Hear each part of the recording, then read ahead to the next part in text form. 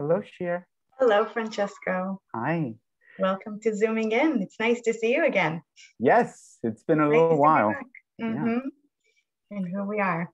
Yeah. Should we give people 1 or 2 minutes to? Yes, we're going to let people a couple minutes to trickle in. I see that numbers are growing, so people are zooming in, and then we'll start the program officially. Yeah, so we're just a minute or two. We're delighted that you're all joining us for another semester of Zooming In.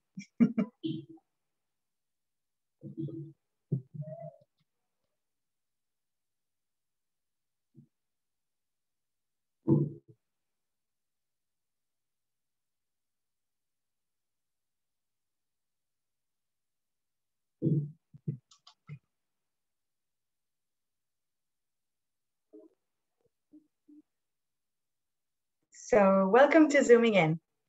I'm going to lead us into our conversation today, and this is going to be our bi-weekly Curatorial Conversations from the Magnes collection of Jewish art and life at UC Berkeley. I'm Shir Kochavi, and joining me is our fearless curator, Francesco Spagnolo. Hi, hello, everyone. Nice to see you. As we did in the past semester, this is once again a Zoom webinar, which means that all of our participants have their videos turned off, but you can interact with us in 2 ways. You can use the lower bars on your screen and press on the chat button to send us any technical questions if you're having any technical difficulties, or send us your location. We're always happy to know where you're zooming in with us from. And if you have any questions for us today, please use the Q&A button on the bottom of your screen.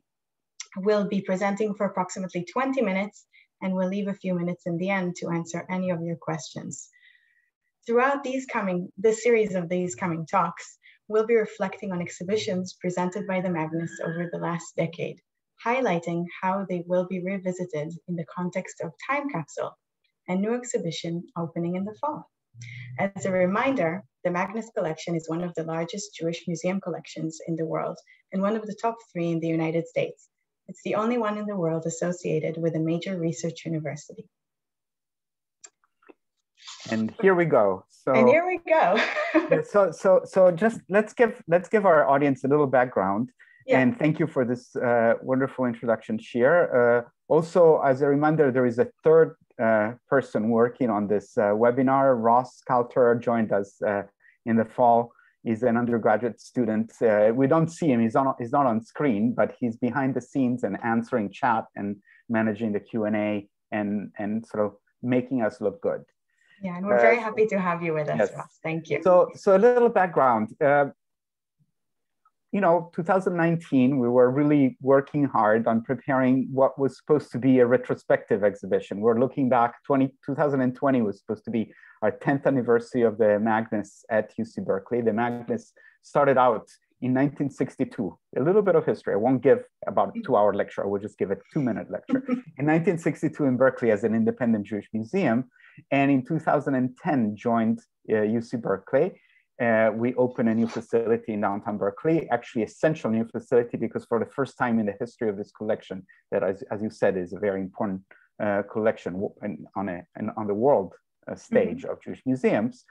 For the first time, we had essentially 100%, like 98% of the holdings of the whole collection on site.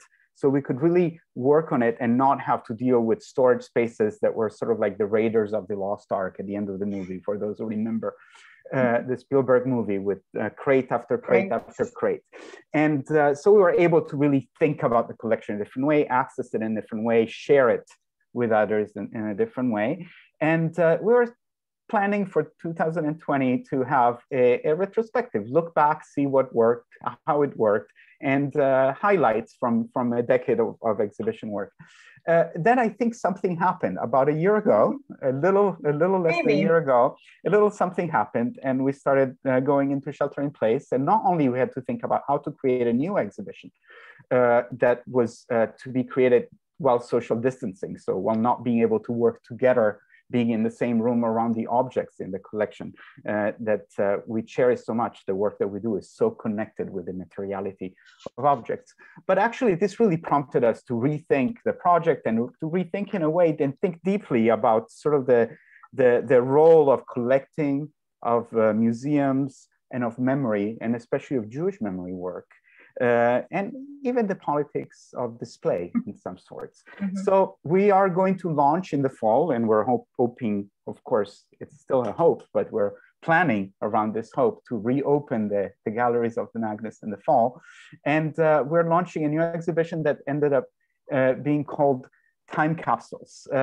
We are looking at both collecting collections and exhibitions as memory work. And in a way, exhibitions are selections of collections. So they're kind of collections of collections. And so there's a lot there's a little bit of meta work, but a lot to unpack, as we like to say in academia here. And so as we revisit what we did, we really revisit the way in which we've been working. So we start this week. So we devote this semester of zooming in. As you said, Shir, we're meeting every other week. So this Friday, and if you go on our website, and you will receive emails and so on, and Facebook and Instagram all have this information. But every other week between now and May, we'll be reviewing 6 past exhibitions that are all going to be part of the Time Capsules exhibition project that we'll be presenting in the fall. There are 6 out of 10 exhibitions we're highlighting in the Time Capsules project. We figured 10 years, 10 exhibitions kind of fit together. And also really as a way to think about the future of collecting and the importance. As a reminder, during these 10 years, the Magnes not only established itself at UC Berkeley, but also the collections grew almost exponentially with very important gifts. And I will just mention 2, and we discussed them in the fall. In 2017, the Magnes received the gift to purchase what is now named the Toby Family Arthur Szyk collection, very, very important collection all around the work of Polish Jewish artist Arthur Szyk, first half of 20th century. And in 2018, we received, and we also talked about this during our Zooming In series, the monumental gift of the Roman Vishniaka archive. And we're during these months really going through a lot of images and really thinking deeply about this archive.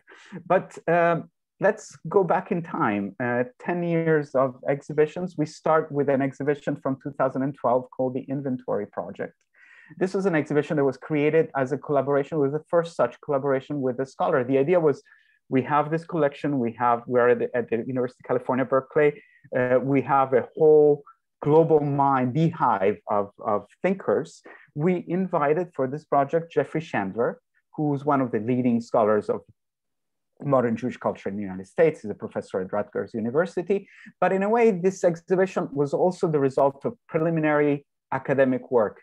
Jeffrey Chandler, Barbara Kirschenblatt-Gimblet of New York University and Pullen Museum, Laura Levitt of Temple University, and I put together a panel for the Association for Jewish Studies around that time. And we're really thinking about everything that kind of went into this exhibition. Jeff Chandler at the time was putting out a new essay on the role of inventory making, list making in modern Jewish life, and was really investigating this interesting and seldom, as he said, seldom considered feature that is a constant in Jewish life. That seemingly Jewish communities, individuals, organizations have this proclivity for making lists and making inventories. And as we know, inventories and in a way archives are open-ended, they never end. So it's really the kind of work that in Jewish tradition we see as it's not on you, we have this saying, it's not on you to complete the work, but you're not exempt from continuing. Lo alecha melacha ligmor, right?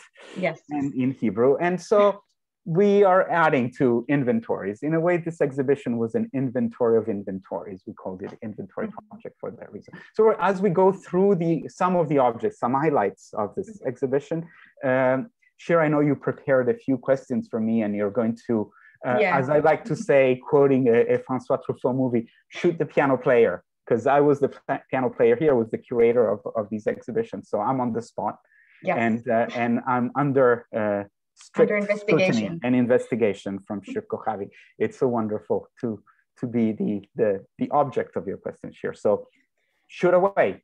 Thank you. So before we really look into the list of categories that was prepared by Jeffrey and yourself when you were researching this project, I wanted to ask, as kind of a preliminary question, why is this type of partnership with scholars so important? Why is it so important at the Magnes especially? Well, you know, the Magnes is a collection of memory objects. It's a collection of fragments, and I swear I did not prepare this answer. So I'm just trying to react to your question in real time.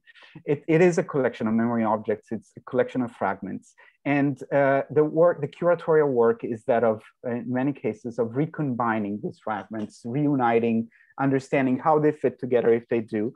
And in doing this, we rely on the expertise of people who have been studying going very deeply into certain aspects of Jewish history. So that's one answer, which is that we want as many thinking partners as possible. And we're blessed in this crazy world of ours to be connected digitally with lots of people in different time zones. So we know that our curatorial work is really a global work of a global mind of people that collaborate with us all the time. But then there was the added idea of inviting a scholar to come to the Magnes and kind of watch in a way from it. So the curatorial work was that of observing a scholar kind of roam free in the collection. So with, you know, free with a certain, you know, still wearing gloves. So that kind of freedom in a collection, but roaming free and coming up with ideas, with connections, with ideas that would not be part of what curators and museum staff that work every day with the collection and the objects would really see. So kind of a way to look beyond. And this template has continued in the history of Magnes exhibitions with invited scholars and also very much with students, undergraduate, graduate students who become co-curators, assistant curators, and really co-thinkers, and with whom we discover the collection, we discover what's in there, we understand it in different ways. So I guess it's a maybe longer answer than you expected, but the goal here is really curatorial work as a way to open perspectives, not as directing viewers' minds one way or another, but finding new meaning, constant new meaning and meanings and connections within the collection and beyond. And thank you, Francesco. This was a perfect answer. And of course, I had the opportunity to work with a few of these scholars and students on a regular basis. Can you give us an example of the reinterpretation that the exhibition offers of objects that prior to being acquired by the Magnes belong to either a Jewish organization or a private family? Because we're going to look at a few of these examples later on, and I thought maybe you could show us a couple. Oh, in the case of the inventory project, which we're going to examine in just a few seconds, what happened is that Jeffrey Chandler came to the Magnes and he actually started with an inventory. He started with the collection database and other inventory documents we had and started probing and looking at objects through categories, to search categories that were his own and that were not necessarily applicable to the collection itself. And all kinds of objects emerged. Then those objects were discussed with me and with other colleagues on staff, and new associations were created and new discoveries were made. And essentially objects that may have escaped our attention for one reason or another came to prominence.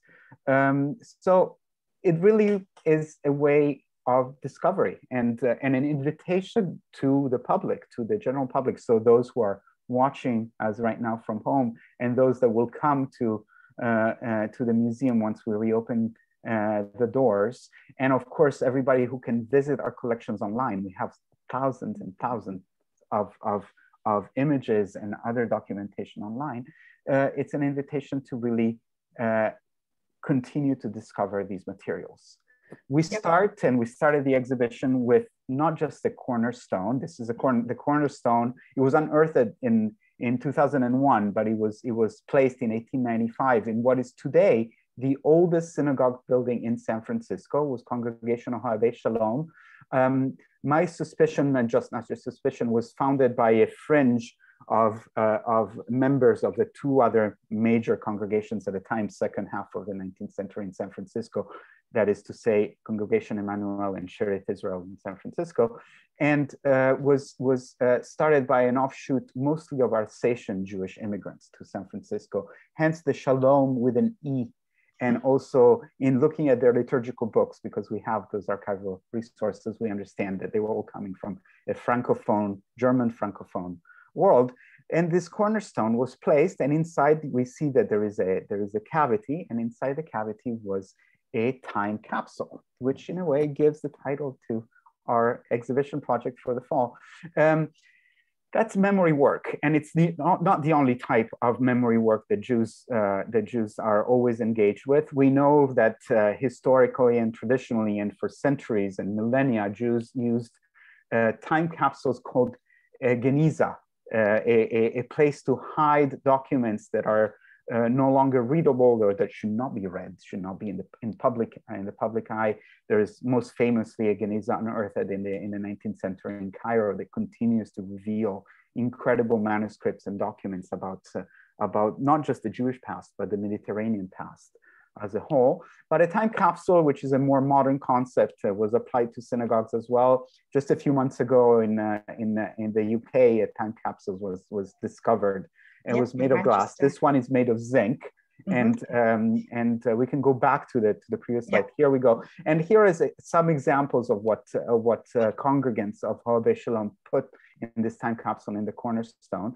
And what they did is essentially they created a small museum. A time capsule is a collection, is an anthology. In this case, it was an anthology of their lives. They had a mezuzah, we see some coins, and then all documents, congregational documents, bylaws, as we see here, the form of application, and we see that time was not too kind to it, and it was corroded by the elements, even inside the zinc box, inside the cornerstone. And this is really the cornerstone of our exhibition project, and was the cornerstone of the exhibition project that we worked on in the inventory project about a decade ago. We had all kinds of other materials in there, so we're going to slide through them.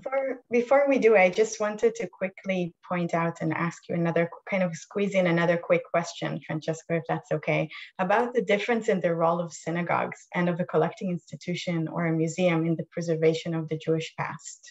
Oh yes, I was elegantly skipping your question. Well, essentially, it's probably again here at least two answers to your question. One is, in general, what happens to an object when it crosses from the outside world into the doors of a museum collection. And, you know, an object in a museum collection is preserved, as we like to say, in perpetuity. And so by virtue of collecting, institutions also try to guarantee longevity to items. So now we're looking at something that's made of paper, ink, and glue, materials that are not very easy to preserve. Mm-hmm. And so a lot of work goes into preserving them. But there's another shift that happens there, and it's a shift of meaning. Synagogues for centuries have been archives and Jewish museums of sorts. And then Jewish museums entered the scene in the 19th century, and also in a way stole a little bit away from the synagogue that role of being preservers of memory. But both institutions share the memory work that characterizes Jewish culture. There is a mandated religious and spiritual and cultural mandate in Judaism to remember. It's a divine commandment to remember. Zachor is the word in Hebrew. So maybe Jewish museums are sort of like a secular version of what synagogues used to be in terms of the practice of memory work, of daily museum work that Jewish communities worldwide have engaged themselves in. And what we're looking at, and what we're looking at right now is really an example of that. This is memory work. What this is, and you know, it's actually a very large document. It's big. It's like almost like a poster. Like, you know, people would have posters, and you know, when we were kids, we would have posters of our rock stars or movie stars and other heroes, or whatever heroes we had. But it's about that size.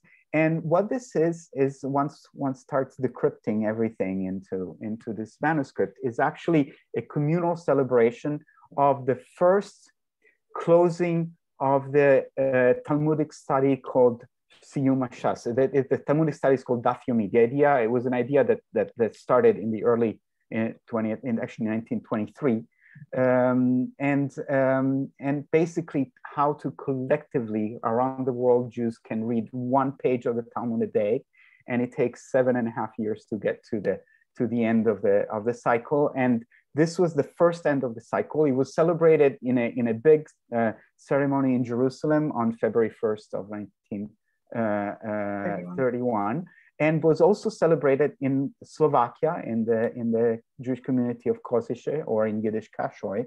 And the way they celebrated is they listed, and so we have on the page, you can use a pointer and guide us, but it has the names in the bold characters are the names of the Talmudic tractates, and next to them are the names of the congregants that took on that reading and led the reading of those tractates. So it's an inventory, it's a list, and it's also very much memory work for us, because that community in Košice was completely wiped out in the Holocaust. So these names have more value than just any list of any sort. And finally, for this group of documents from synagogues, we have this beautiful machzor for the Festival of Shavuot from our Karaite manuscript collection. Oh, this is a great manuscript, beautiful liturgical manuscript. So machzor is a prayer book for the festivals or the high holidays. This is for the Festival of Shavuot, Pentecost. And at the end of the manuscript, after all of the liturgical texts are listed and we see it on the right-hand side of the screen, at the end of the manuscript, so on the left of our screen today, is a list of community members, and they are categorized. They are categorized according to their tribal origins within Judaism, so as Cohen, Levites, and Israelites. But also there is an added category which is specific to the Karaite community at the time, which is those households where husbands have more than one wife. So there is really a community census of sort, and these categories are clearly adapted to the reality, the social reality of the time. So again, lists can reflect aspirations and also the real life of people in real time in specific places. And now we move into finance. Finance and financial records actually show us much and contain a wealth of information that goes far beyond the amounts of money that they document. This is a great object, and I'm so glad that in 2008, the Judah Magnes Museum was able to purchase it. It was an invention, it was probably a business plan that didn't go too well by a certain Moses Cohen, who in 1913 in Washington, D.C. patented this object. So the ritual mandate during the Sabbath and the festivals is for Jews to, among other things, not just not work, but also not write. At the same time, the Sabbath and the festivals are a great opportunity for fundraising, hence finance, as you said earlier. The question is, if I go to your synagogue, Shir, and I pledge a gift of X amount of whatever currency you are requesting at a time or offering at a time, you won't be able to write down who I am, my name, where I live, essentially how to track me down and make sure that I come through on my pledge. Exactly. Because you can't write. So with these dials, somebody in a synagogue could write down without actually writing on paper, name, address, and amount of pledge, and when the pledge was made, and so on. So all of the different dials compose names, street names, and actually give a taxonomy of urban Jewish life or urban life in America in the early 20th century, because the street address is very interesting. There are different streets and squares, and this is all in Yiddish on the written, printed in Yiddish on this. It's cardboard with these like little dials that are metallic, and they have rivets, and they're stuck into the cardboard so they can rotate. And so there's streets, there are buildings, floors, aisles, north, south, south, of course, for the orientation of the, which, if I'm on West 8th Street, it needs to be written there if I live in Manhattan, etc., and so on. So it's a kind of a genius work, and probably a really poor business plan. It didn't really. There are a few left, and it really didn't take hold, but probably the inventor thought that they would be able to sell multiples of these to every congregation in America and beyond. And even more lists. This is a memorial plaque printed in Hungary, very common in the late 19th, early 20th century, when relatives, descendants of a deceased person, had to remember when to recite Kaddish, the memorial Kaddish for their parents, their deceased relatives, and they had to reconcile the Hebrew date, the date of the Jewish calendar, with the date of the Gregorian calendar. This is a time in which Jews very much were living according to the Gregorian calendar, as we do in Western societies to this day. But in reconciling that with Jewish time, a calendar like this was actually quite useful. So it was pre-printed. We see, by the way, there's on this print, there's another very important list at the top. You highlighted in pink is the Decalogue. Probably the first and most important list in the history of the Jews, the 10 Commandments, but interesting enough, numbered with Roman numerals, not with Hebrew letters, another common practice. And then handwritten on the printed cardboard broadside are the dates and the months and the years of the Gregorian calendar, kind of reconciling when the anniversary of death would occur, to remember when to join a minyan, go to synagogue, and recite Kaddish for a deceased person. And then, of course, all other visual elements, so that this could be also a display piece in somebody's home. So a list can also be something to be looked at and not just something to be used, as is this case. And here we move into leisure and souvenirs of different moments in time, leisure activities and tourism, camping, which are all modern, kind of part of one big modern phenomena. Yeah. As we were researching the collection with Jeffrey Chandler, we were unearthing various materials, and this one came up. You didn't find this. I think maybe I did. Maybe our registrar, Julie Franklin, didn't. I can't remember. Fascinating object, belongs to the memory of Camp Kiloa. Was one of the earliest, if not the earliest, Jewish summer camp in California. It was in the Huntington Lake in the Sierras, and the founders were also the founders of the Jewish Community Center in San Francisco. So it's a history that's very much embedded in the history of Jews in California, especially Northern California. And Steven Zellerbach and his family had donated his childhood memento from this camp. On the right side, we have actually, it's a promotional book that families would receive with scrapbook with photographs, other promotional materials. On the left is the list of activities that the young campers, Steven Zellerbach, I met Steven later in his life. I remember talking with him about this, but fond memories. All of this in this, of course, something that's to be really reflected upon these days. There was a theme, a Native American theme in the early 20th century that should be really rethought. And luckily, we are in the Bay Area very much rethinking and renaming lands according to the original inhabitants of the lands that we occupy today. In 1936, the camp also had a promotional video that we've also shared online. We have it. We'll share it on social media. It's pretty quirky and fantastic, and Jewish boys and girls frolicking in the Sierras, in the California Sierras in the 1930s, and more boys and more different and more types of inventories. Here we have postcards. So lists, again, on the left side, Jewish children types in Yiddish, Yiddische Kindertypen, right?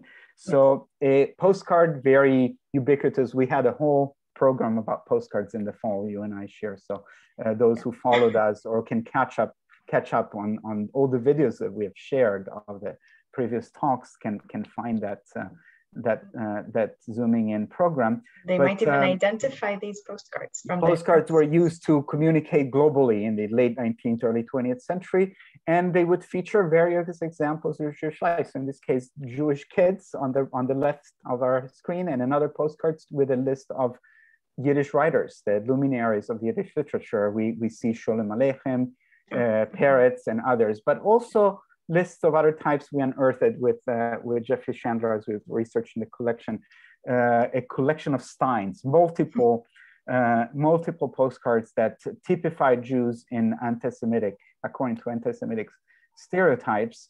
Many of these, as we've explored in the past, were very much produced by Jews themselves, who were kind of stereotyping their own features, and they were doing it not just visually but also musically. We had prepared, but I think we're going to skip it. We had prepared a song from this collection, Jew Face. There are many songs that do the same thing in music and lyrics that these postcards were doing at the time. Weird and interesting early Jewish Americana, essentially. Oops. And then we have more. And now for something, And now for an ending with the concept of protection, which we also opened with in our series in the fall, and we're ending with today, the concept of wearing or carrying the protection as a form of empowerment. And oftentimes, amulets, like the one we're looking at now, are lists. They're a list of words, and most times those words are names of angels. And in this case, it's interesting because there's not only, well, at the top of the amulet is God, under the crown is one of the names of God, Shaddai, but there's also the name of the city of Jerusalem, and then a set of angels, and then names of rabbis from antiquity to the present. So lists are also ways to establish hierarchies. And the most recent rabbi, Abraham Bendiwan, is at the bottom of the amulet. God is at the top, but clearly the two are somewhat related. So even though something is at the top of the list and something at the bottom, the relationship is made by the list. And the relationship is made by exhibiting. Exhibitions are forms of lists as well. Here is another example of a protective document. In this case, the list here, this is a decoration for the sukkah in the holiday of tabernacles. The huts, these shelters, temporary shelters are built and often decorated. Nowadays, we decorate them with all kinds of even contemporary images, but traditionally, the idea is that of inviting biblical ancestors to visit the sukkah. And so at the center in those roundels are names of what are called ushpizim that are listed. It's an interesting document. It also has an Ouroboros, that's the snake biting its tail, so probably has some amuletic and protective value as well. And it's a great manuscript in the collection that came out, such as this other painted manuscript. This is a fairly big one, and it's a calendar for counting the Omer, the days between Shavuot, so Pesach and Shavuot,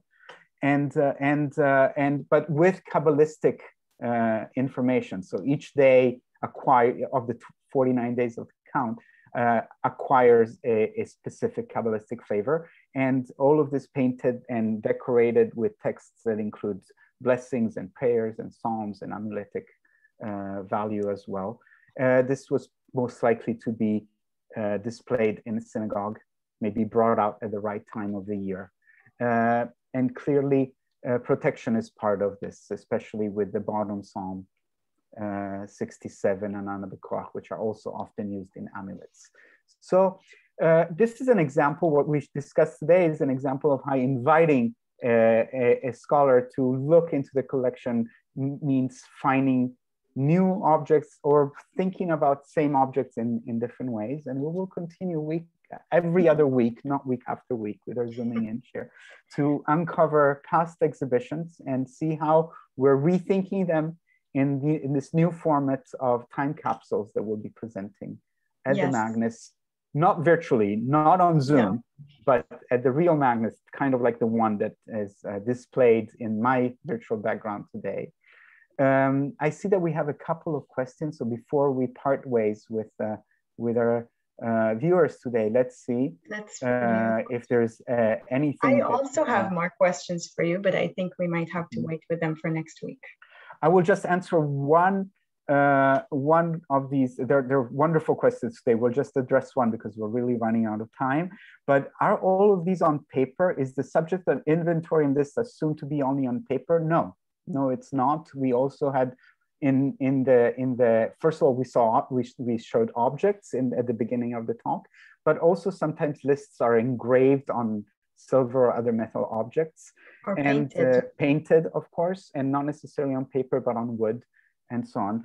We just had a few documents today in our selection. So no, it's not mandatory that are on paper. And as a reminder, we'll be back in 2 weeks. Oh, yes. In 2 weeks. And we will be discussing another exhibition, this time from 2013, Sound Objects. What we did for that exhibition, we didn't just display objects that make sound, we actually played them and recorded them. And so we have now this interesting data bank of very strange synagogue sounds that museums don't usually deal with so much. So it was a rather innovative project, and we'll discuss next week the topic of sound studies and how it applies to the synagogue. Thank you so much, Shir. And thank you everybody for joining us today. And thank you, Ross, for all your help today. We're looking forward to see you in 2 weeks.